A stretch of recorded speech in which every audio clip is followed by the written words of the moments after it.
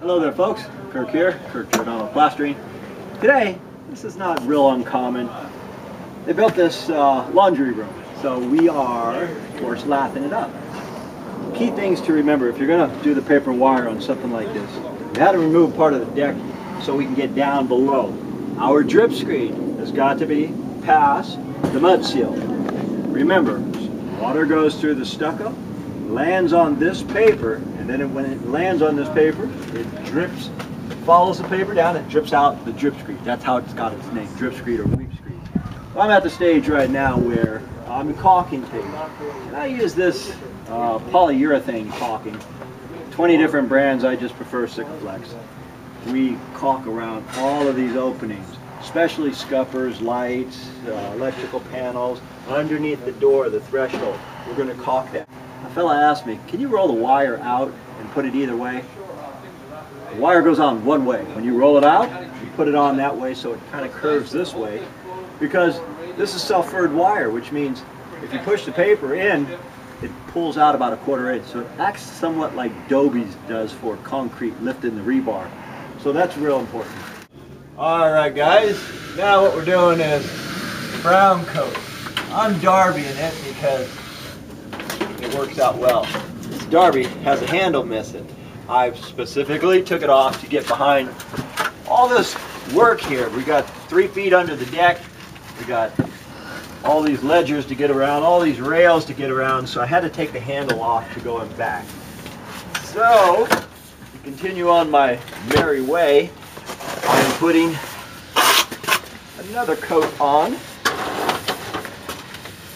As I brown, take it off the trowel, come on, and notice I don't drop a lot of mud, unlike some folks, because when I put it on here, I put it in the middle there. I don't know if you can see that, right there. But I leave 2 to 3 inches on each side. Do the whole thing like this, I would drop a lot because it would spill. So, anyway, back to what I'm doing. And when I do tops, pull it off the top, get it here, squish it up there. Take it off there, squish it up for the top, and I just keep moving along here. Putting a lot here because I want to float it. They have a very light dash finish, or you can go with a heavy float. Because their light thrown on dash has been painted 25 times, it is now similar to a heavy float. And I just keep going, just like that. Keep burying the wire up, like that. A little bit more on top, a little bit more right there. My buddy Javier is doing the other side there. Javier has been with me 30 years. He's the best. Best hod carrier, best lather, best plaster I ever met. Jason is doing the filming. My brother Lou is doing the hod carrying. Let me just take it right there. Take this guy right here. That's going to make it real easy when I do the heavy float finish. When I say heavy float finish, that just means I use a lot of water. And the water brings the aggregate out. Aggregate's another fancy word for sand. We're going to bring the sand out. Aggregate in this case is sand. Aggregate in concrete are the rocks. Okay, I'm going to finish this up at the top. I want to show you guys before I start floating. Sometimes on my videos I start floating without showing you that this part is absolutely necessary. Okay.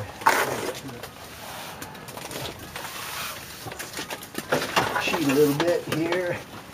I don't kill myself. All right.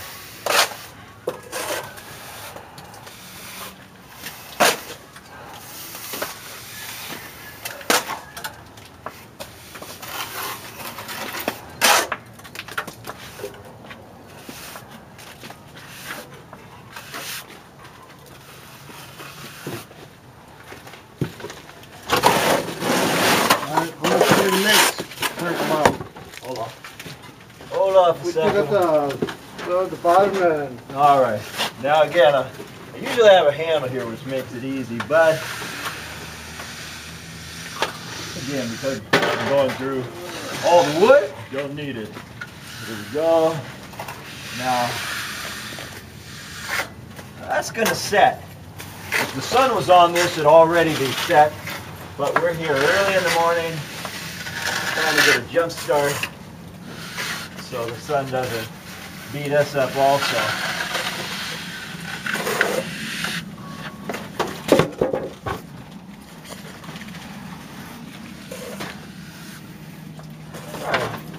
Now that that second coat is on, I'm going to take a sponge float, and that's this guy here. I generally wear gloves that the back is open, so I never put my hand in this bucket further than this, otherwise this part gets wet. I go halfway, tap it, flip it around, halfway, tap it. Only the fingers go in that water, otherwise I'll be walking around with pruny fingers the rest of the day.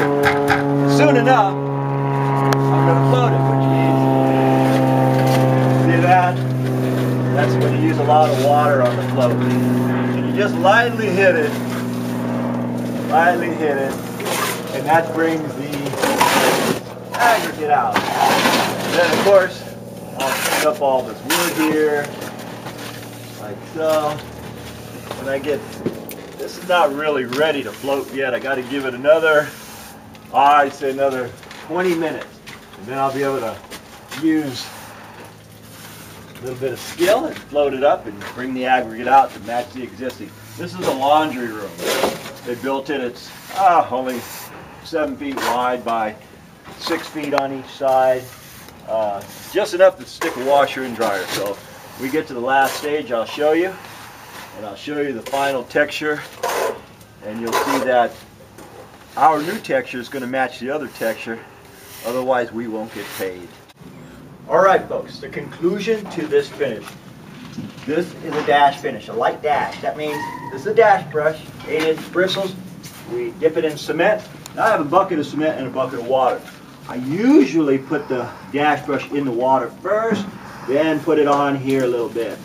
You stick it in that bucket. I'm sure the camera doesn't show it. You stick it in the bucket there, shake off a little of the excess, and just lightly dash it. And here's something. If you dash it too heavy, say I go like this, then I just make a mess.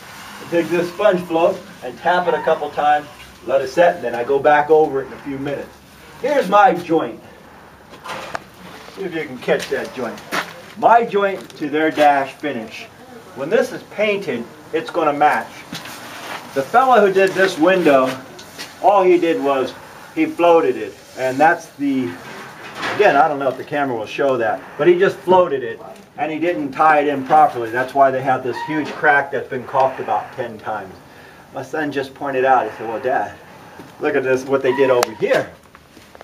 Now this, I guess this has been done 10 years ago, 5, I don't know.